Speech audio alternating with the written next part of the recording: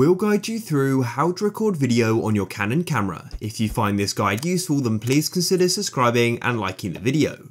So first of all, let's just rotate our camera around. What you need to do is go and turn it on. So in this case here, I need to go and flick it on the top.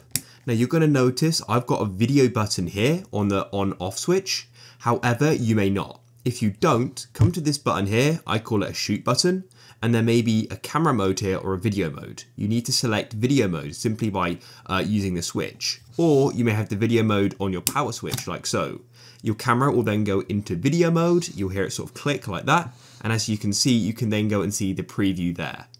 And then to actually go and start recording, all you need to do is go and press on this button here. As I said, I call it the shoot button, and you'll then see we're recording. You can see it then counting. Once you've finished, you can then press the same button, I call it the shoot button, and it will stop recording. It's that simple. If you found this guide useful, then please consider subscribing and liking the video.